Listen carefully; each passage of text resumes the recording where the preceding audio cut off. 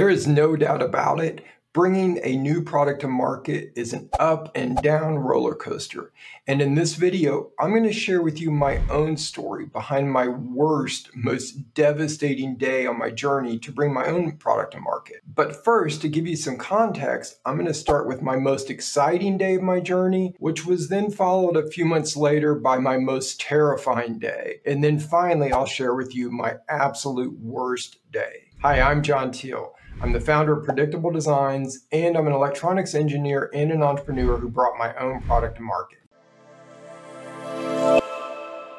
It was back around 2007 that I developed and brought my own consumer product to market. And my product was a miniature lighting device that illuminated any surface that it was attached to. You simply would press on the top, and then it would pop up and shine light downward onto the surface that it was attached to. And my product was a really low-cost product that wasn't financially feasible to sell online, so most of my focus was on building a network of retail stores that sold the product. I self-funded everything until I was able to get to the point of having a decent prototype. And let me just be honest, my prototype was not perfect, but it was good enough to start showing to potential customers. Don't ever wait for your prototype to be perfect, because you need to get something out there for feedback as soon as possible. And I see way too many people that keep delaying seeking feedback on their product, partially because they're scared, but also because they mistakenly think that they need a perfect market-ready prototype before they can start showing potential customers. My prototype was by no means perfect or ready to be mass manufactured. In fact, it was still quite ugly, and it was just a prototype created using 3D printing technology. All I did was I would explain to retailers and manufacturers that I had a prototype and not a finished product, and they were typically pretty understanding of that. One of the many applications of my miniature lighting device was putting it on your remote control when watching TVs or a movie in the dark. And you would just press the top of it, it would pop up and shine down to illuminate the buttons on the remote control. And keep in mind, this was back when most remote controls lacked effective illumination and were pretty much unusable in the dark. One of the retailers I focused on the most was Blockbuster Video. You do remember Blockbuster Video, right? This was quite a few years ago, back when Blockbuster Video was a huge internationally known company. And one of the main reasons that I focused specifically on Blockbuster is that I knew, unlike a more general merchandiser like a Walmart or Target, I knew that Blockbuster probably was not constantly being pitched new products. So I figured it was probably a little bit easier to differentiate myself and get my foot in the door.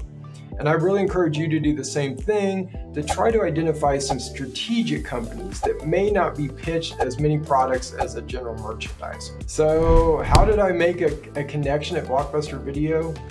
Well, first I found the email addresses for several of their vice presidents, and then I decided to reach out to their vice president of purchasing, since he seemed like the most likely decision maker.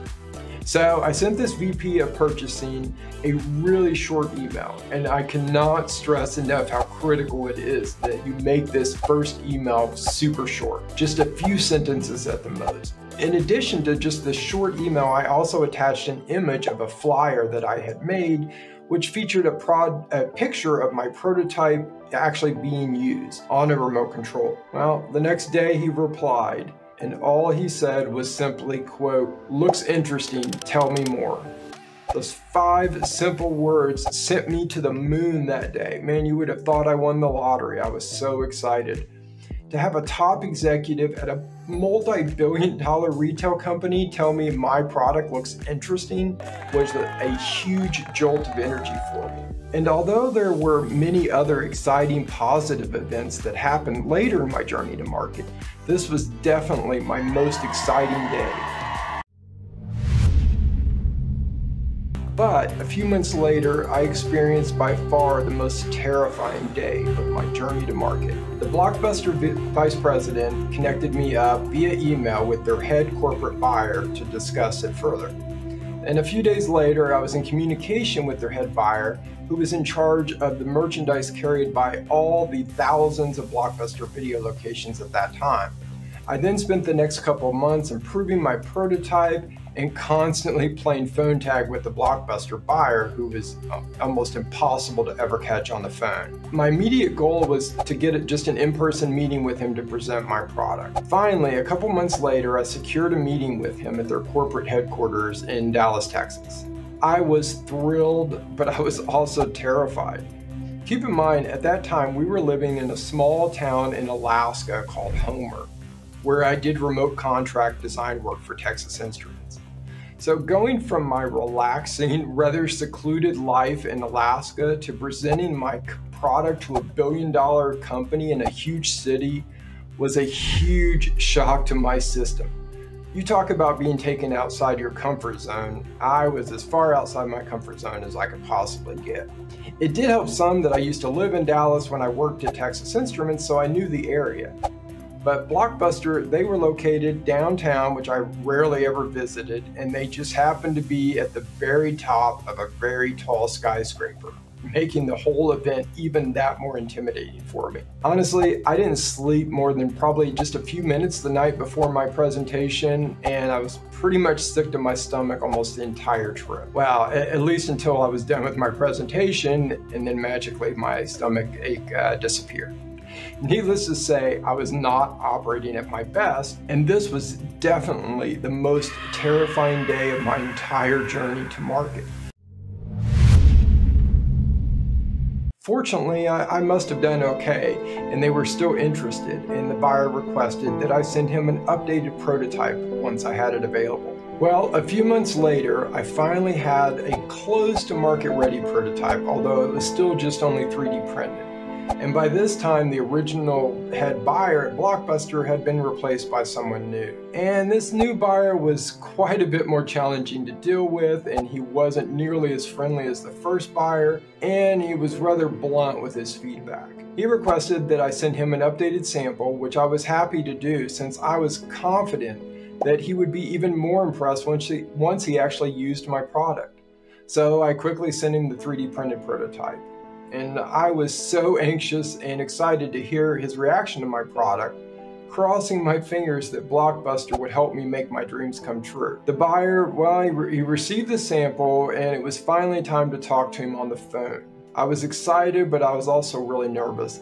I had put so much of myself into this product, and so I was really nervous to get his feedback. Well, once I got him on the phone, his response, let's just say, was not what I hoped for. I remember vividly the chills running down my back, and I can feel them now just retelling this story, when I asked him what he thought of the prototype. His blunt answer was, quote, "I think it's awkward to use." I was speechless and completely devastated by that response. How dare he talk about my baby like that?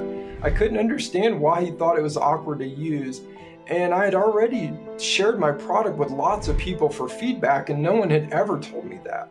Honestly, and I'm not gonna lie, I teared up a bit that day. It was a really, really rough day. And that was by far the worst day of my entire journey to market. Thankfully, the story does not end there. After a day or two of wallowing in my self-pity, I decided to go back and figure this out. I did some research and talked more with the buyer at Blockbuster, and I did my own experiments, and I ultimately discovered exactly what had happened. I had sent him a 3D printed prototype made of a resin that does not respond well to high temperatures.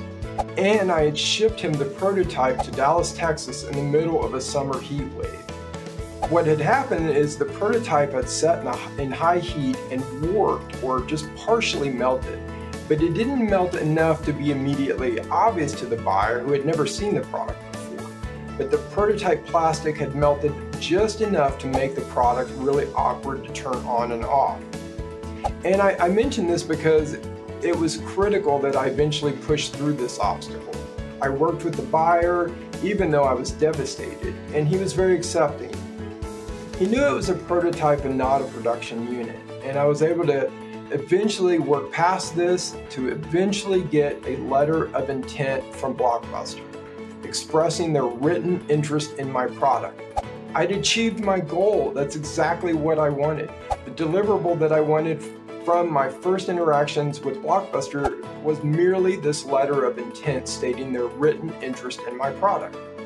Well, a purchase order would have been much better, but that's extremely rare without having actual inventory ready to ship, and my product was not quite ready to be manufactured yet. My goal for this stage was merely to get their written interest in my product. And I was then able to leverage this letter to get a manufacturer to invest over $100,000 in helping me get my product finalized and set up for manufacturing. And then I was also able to leverage it to build a team of 20 independent sales representatives who agreed to present my product to various large national retailers. By the way, if you enjoyed this video, then be sure to also watch this video here, where you will discover how to determine if your product idea is really any good, and also watch this video here, where I reveal all of the costs required to develop, manufacture, and sell a new electronic product.